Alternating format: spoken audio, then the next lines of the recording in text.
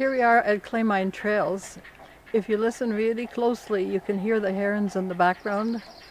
There's about 3 or 4 nests, and we've been watching them very sneakily because we want to be as far away as possible.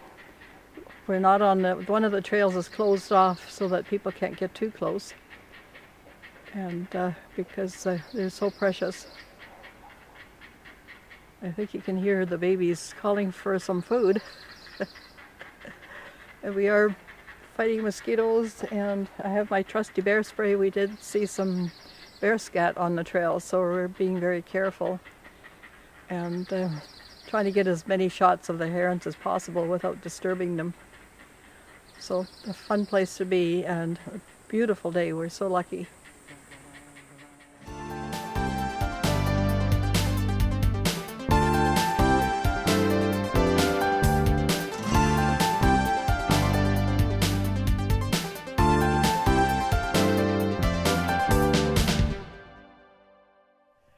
Hi everyone, welcome to my Shoreline studio. I'm Sybil Muschik, and behind the camera as usual is Joshua Blanc, also known as the Manitou for the beautiful music he writes for us.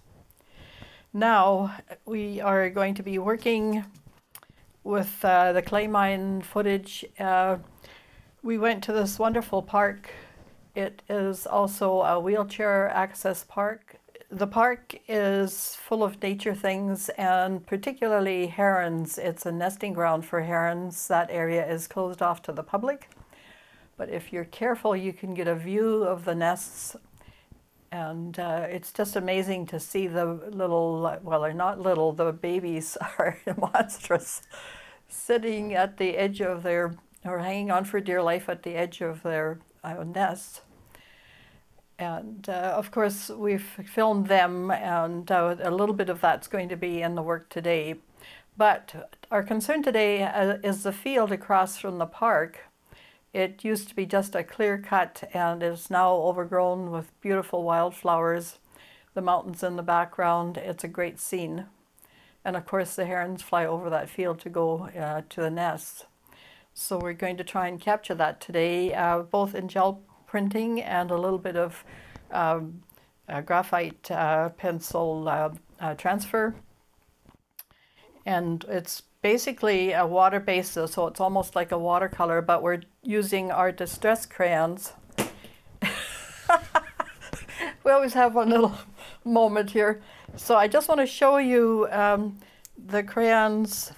They sort of roll out from the bottom, and if you spray a little water, you can activate them and activate the color, and that's how we're going to be working today.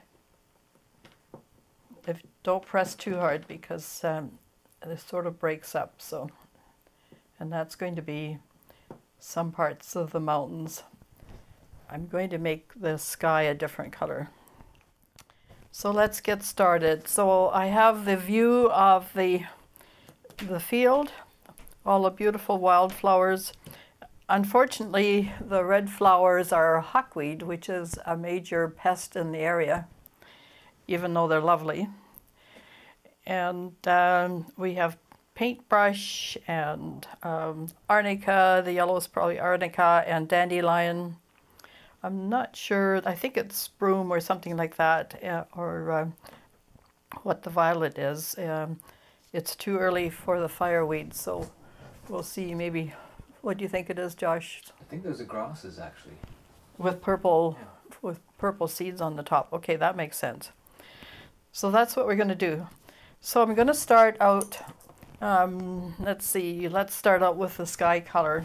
And we'll use some of the blue and some of the violet. And I'm actually going to use a brush for that. Well, we had an exciting moment. We started already, and we had to quit because a deer came right to the studio door. And of course we had to take some quick shots, and we'll see if we can get that into the video. His little buck has been hanging around, and I have Bobex my garden, which is a kind of a spray that you put against deer because he also enjoys all my vegetables. So but right now he's, I don't know what he's eating out there, clover I guess, and whatever grass we have in the front lawn. So let's get back at it. Okay, so we're activating our distress crayon here. And we're just going to put some color on the top. And I'm just adding a little bit more water. And that's going to be our sky color. And we're going to just add a little bit of the violet to that.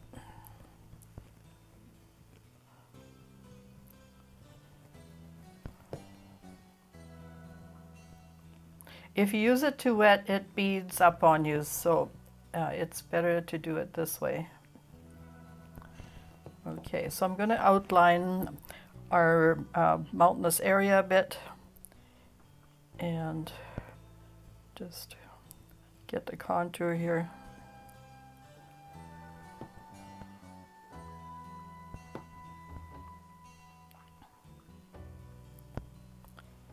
There's a little bump here. I'll put that in. Probably not going to get the whole, that's Dragon Mountain in the background.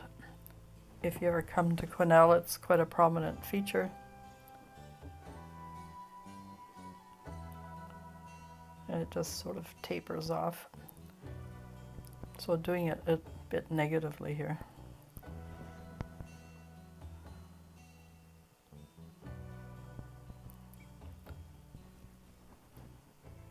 So you could add a little bit of water, just be careful. I'm just gonna,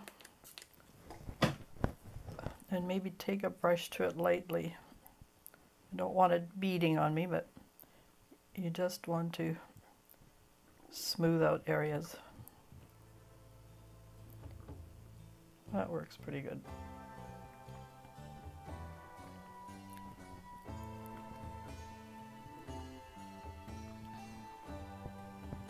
Just add a little bit more of the violet here.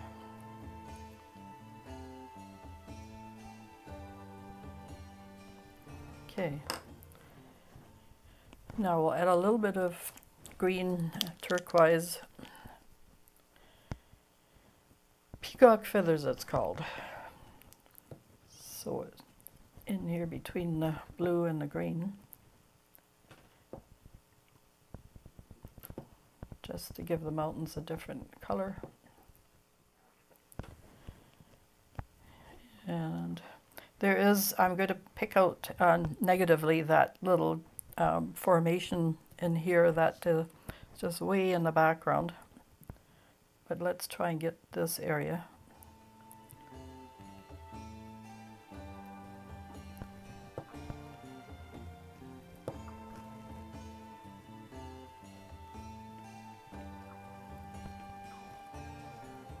I'm going to ignore the sort of far middle ground, just for the interest of speed and also composition.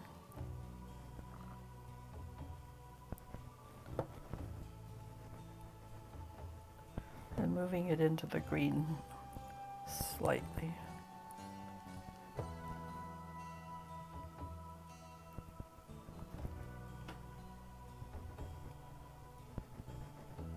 Just a little bit of that. And then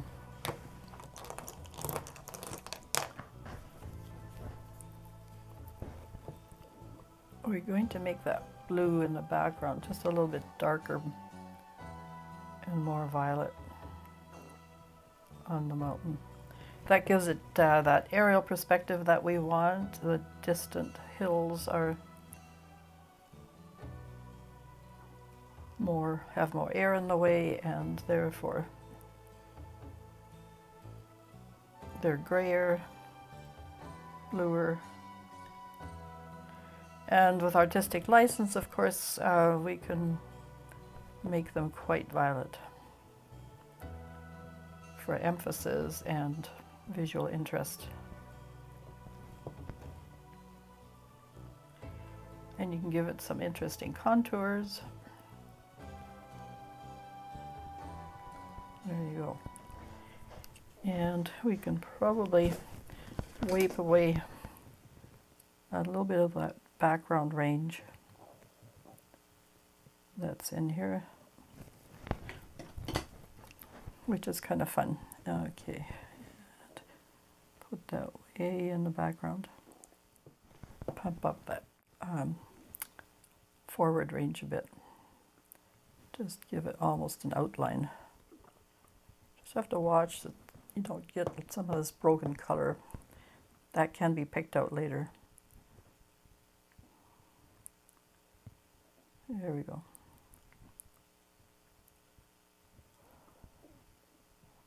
So these are very interesting and fun to work with, and you can get as Van Goghish as you like with circles and whorls and so forth. Now the next part I'm actually going to do in, I'm going to just spray this ever so slightly, and then I don't want a lot of water, and I'm going to activate my graphite pencil. This is the Sketch and Wash, General Sketch and Wash, so it actually works a little bit like my distress crayons, but it gives you structure, so we want a fair amount of structure here. So we're going to put some funky trees in, lots of them. So maybe Josh can put some music in here. We're just going to put trees in. So lots of trees.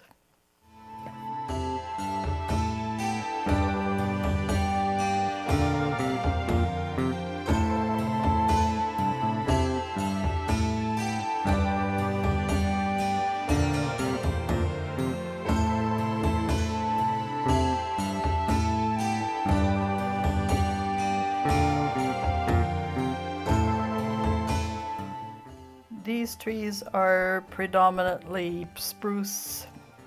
The trees that the herons like actually are the spruce trees, and quite a bit of, no, it looks like pine trees. I don't know if there's a lot of pine trees left, but there's some that survived the beetle kill. And now I think the spruces are in trouble too. So it sort of ebbs and flows. Sometimes there's pine beetles, sometimes there's spruce beetles, sometimes there's years where nothing is happening. With climate change, of course, things have gotten a little more extreme.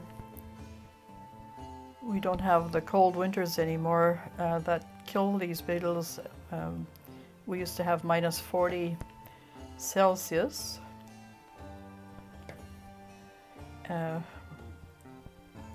Sometimes for a couple of weeks in February, and we never get that kind of weather anymore.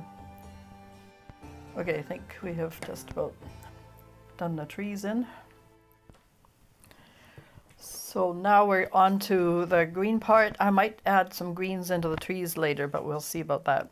So we're going to mix here. So the colors mix really well, not a problem. I want them to be a little bit more, and I might just add a little bit spray again. Don't want to saturate your plate, but just want things to roll fairly smoothly without beating. Once you start working with these, you'll be able to judge pretty fast how much water makes it bead and how much you can still work with.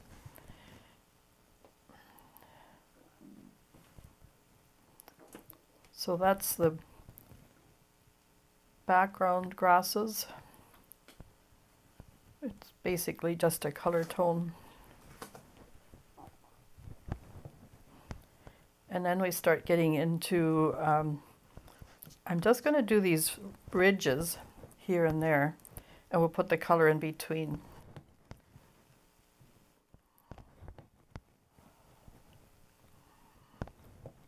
And these are a lot of fun to work with. And you do get, you know, the printerly result, that printerly result that we all love, of course. And there's sort of these, what are those, Josh, anyway, that, do you remember?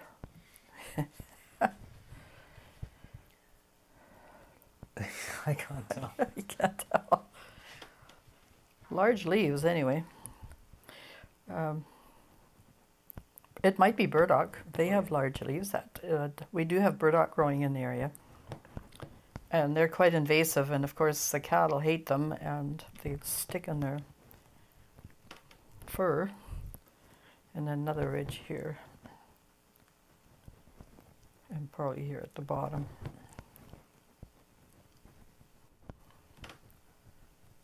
Okay. This will be our violet area. I might just wipe a little bit more back here. So you can play with this, wipe it, and design it the way you want. Maybe a little group of flowers there. So have a look and then adjust as necessary. So we created a nice violet there with the blue. Just add some more. The turquoise blue, of course, makes another nice violet. So that's our little grasses in here. They'll be subtle but interesting. So now as far as marks are concerned, you know, check things out. What works? You can do daubing. You can do line work. You can use the side, an end daub. You know, there's all sorts of possibilities here for mark making.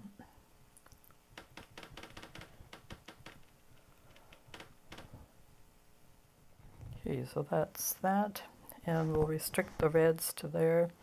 Now some yellow. I might just add a little bit of that into this to make it darker. This is our, what is this one? Spiced marmalade, like that. Well, it is as luscious as it sounds. So that's back in here.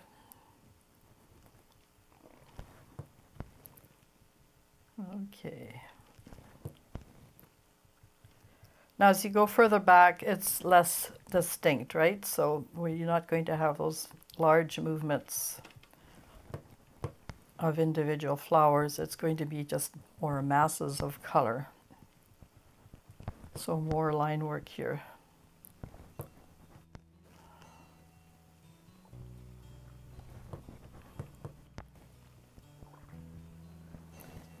And maybe against the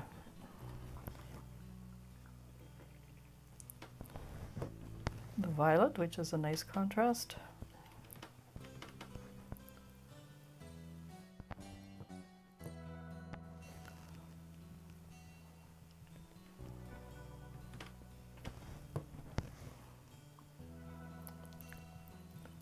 And a good transition, and also a compositional element here.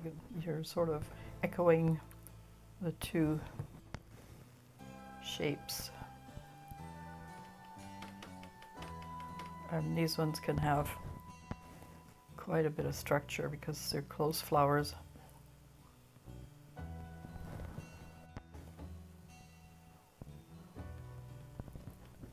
Okay. We'll put all the lids on after. Yellow. Lots of yellow. The arnica, I think the arnica doesn't grow in here, but the... It's probably yellow milkweed in there. Yeah, that's what I think too. The arnica tends to grow more in the park where it's shaded, and even though it's a sunflower type, I think it likes more of the cooler, denser forest. It's a more fragile flower.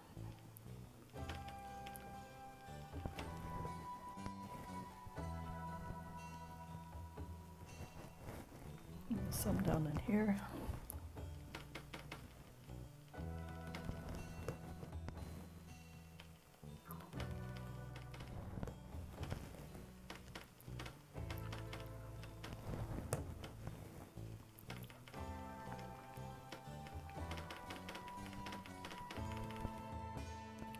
And maybe another touch of violet on the side here. Maybe a little lighter. And then in between we'll have that crazy red of the hawkweed, which is like a cad red, medium to light.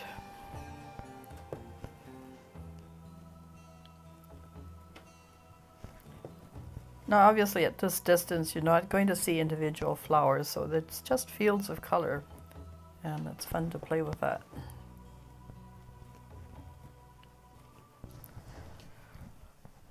Okay, now I've had to use my Golden Open fluid acrylics. It's not an open, it's just a fluid acrylic, cadmium red, medium hue. And we're going to apply it with a brush, I guess. It's pretty fierce. We'll maybe put it here at the foreground. Well, it goes on pretty well.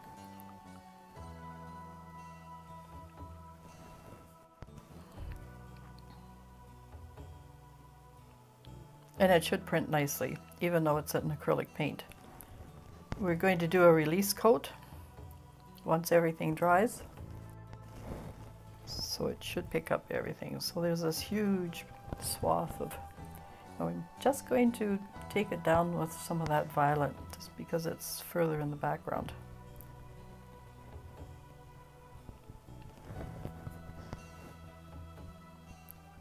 And again, it's more just a swirl of color back here.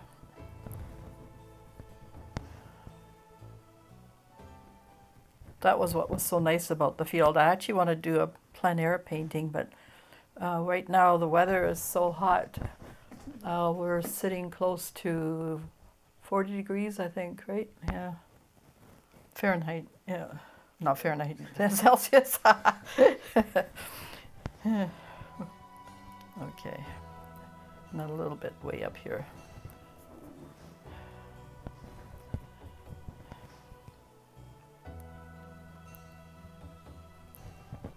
Just a little bit more of the reds. So what you can do is float some of this stuff into what you've done previously, because it's still wet, just to get more punch.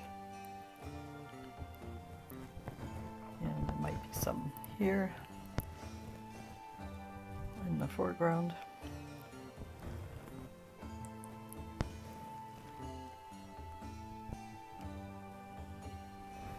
And here you can probably see little individual spots, just to give it that aerial perspective view. All right. Getting there.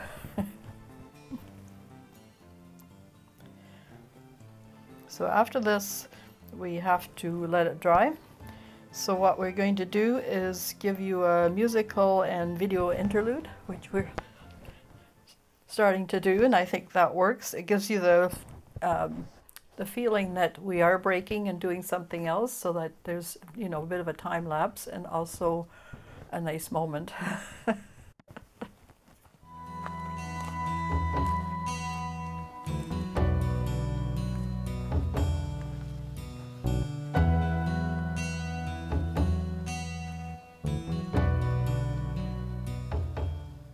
Okay, we're ready to print. Everything is dried. We've had our little break, watered stuff a little bit, got extremely hot. And we're just going to put a little white down. There, oh, a little white, yeah. This is the Galleria Winsor Newton titanium white, good stuff. Galleria isn't not your top-notch paint, but it's pretty good. And now we're just putting some Amsterdam, what's this called? Light rose. I just want to have a bit of a faint hue of, you know, just a bit of a rose color rather than just a stark white in the background. And I'm rolling it out here. We'll just get that out of harm's way.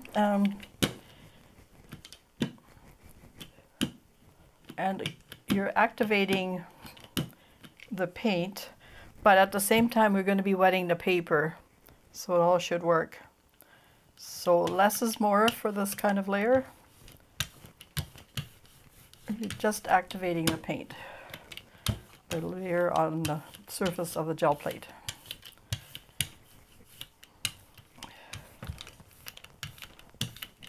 Okay, let that sit for a second, and we're going to spray this quick.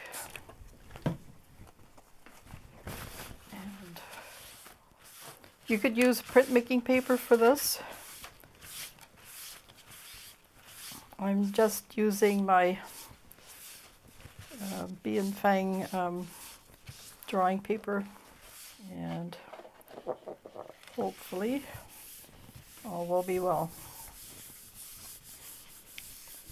And we're going to let that sit. And this isn't like a transfer where you have to pull it as soon as you've got the first layer on your release coat. I'm just going to check, see if we're picking anything up. Oh, we are, so it's not to worry. So we can get to the next stage here. Okay, so I have a heron drawing. Done this ahead of time already. We're going to be using the Graphite Pure 2900 9B Faber-Castell. And this is a nice heavy duty, and we're just going to redraw our little heron drawing that I've done previously.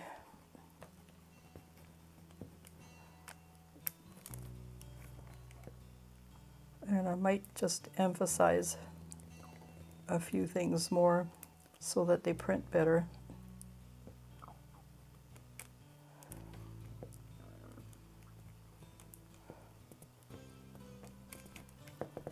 He's got funny legs and knobbly knees.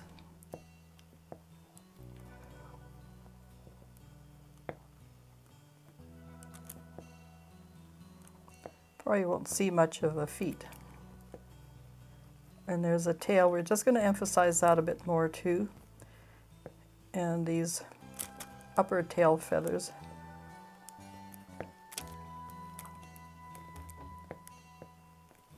And a bit of the body here, and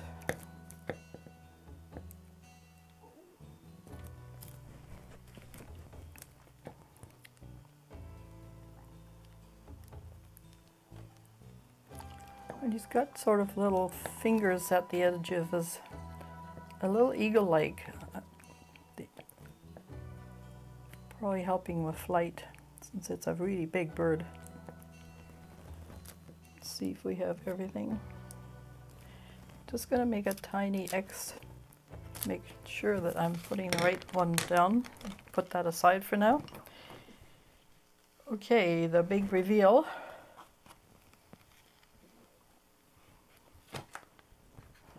Okay, so we could enhance the trees a little bit more, and I think that's what we'll do before we put the heron in. But just add maybe a tiny bit of color rather than more form, because the heron's going to go on top of that as a graphite transfer. So let's just get some green and black down of that.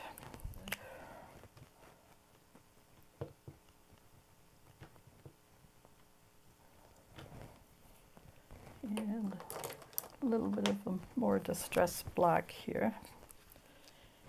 We use the graphite pencil, of course, for the trees. And then I'm just going to use a brush to put it on. And we'll do it directly on the print rather than on here. Just a little bit of emphasis. And this is all allowed. Your artwork, your way.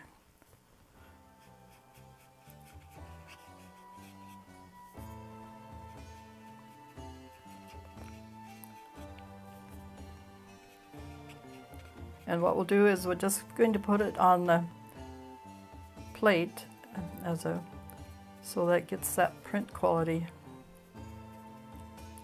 So it's just a little touch up. Give the feeling of forest.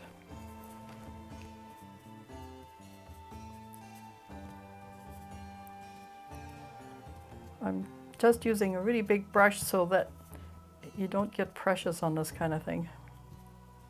Always use the biggest brush you can find to do whatever needs doing. And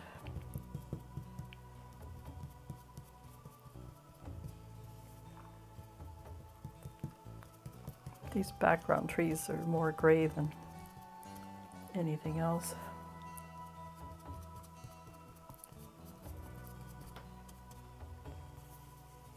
And maybe just a tiny bit more black.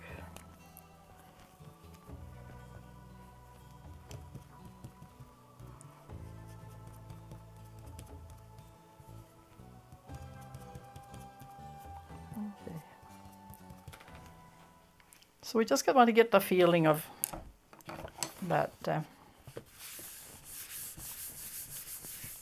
we'll take the red into that.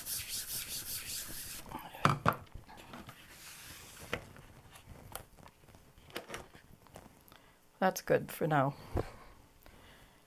And we have to figure out where to place our little drawing. The bird is large, and it's going to be, if I'm printing it this way, this is down, right? Then as a result, it's going to be in reverse going towards the forest, which is what I want. So that's why I put a little X, so you know that side goes down. And then you place it. Now, where do we want it? I was thinking in here where I've left the trees more indistinct. So that's going to be that side. Don't want it too close to the top. Okay. Brayer it on. So it's a nice way to use that graphite to do some transfers. And look at how well it turns out. Now, hopefully that will... Okay, now we need a release coat on here. Again, I'm just going to use the pink, I think, and just pink and white. And now in this case, we have to add a little bit of our glazing, satin glazing, because we don't want a lot of color obscuring everything. So a little bit of the pink, a little bit of the white. But it won't release unless you put a release coat on it.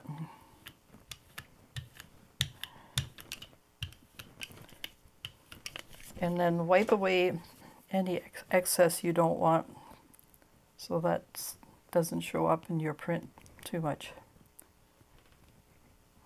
You just want the bird and print.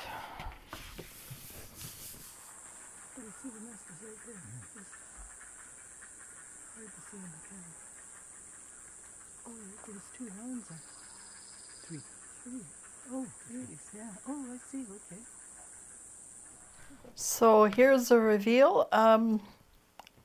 It gives the outline really well. I'm seeing a lot of detail. Here it is on the plate. I don't know if you probably can't see it that well on there. Now all we're going to do is add some details with some brushwork. And it's back to our colors. The heron is blue. And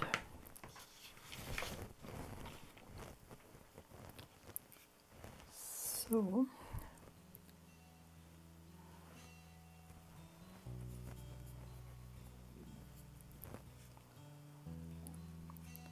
I'm just gonna bang that in here. You could probably use the crayon directly, but I think it would be a bit on the messy side. And then this one.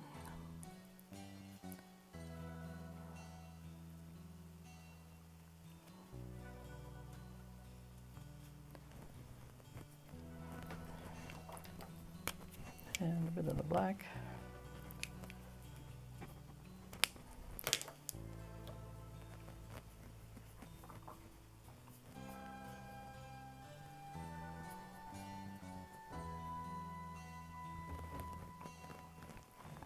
Now he has kind of a angled piece right there.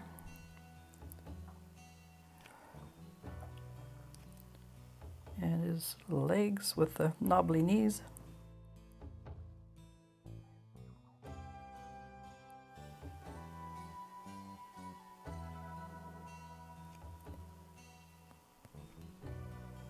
And the outline of those feathers.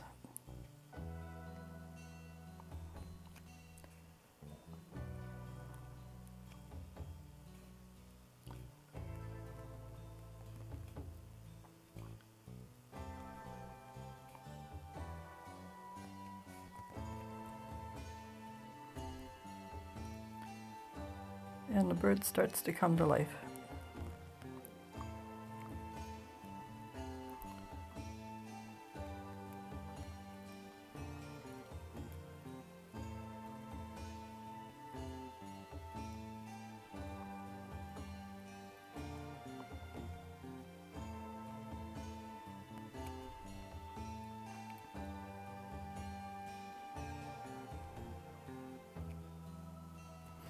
A little bit more blue, I think.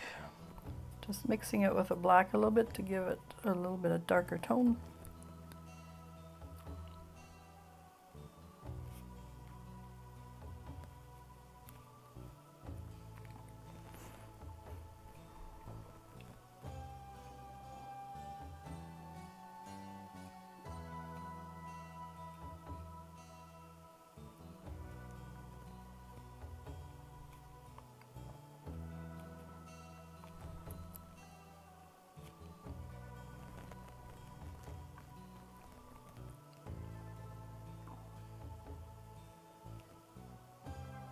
And he's got an orange beak.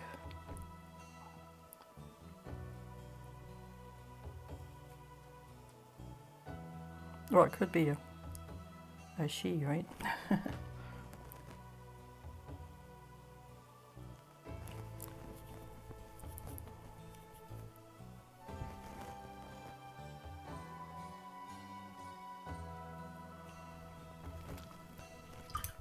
The brush. Let's see what needs to be done yet. Elongate that feather. And then there's some white that we need to add.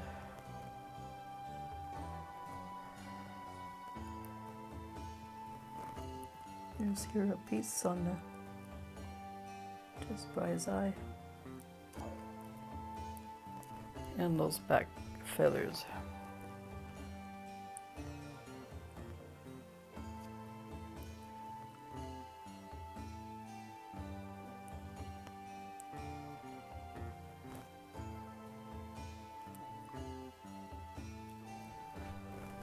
And I think that's close enough. It doesn't have to be such a great detailed bird, but enough to get the feeling. So it's flying back to its nest, probably full of food for its babies.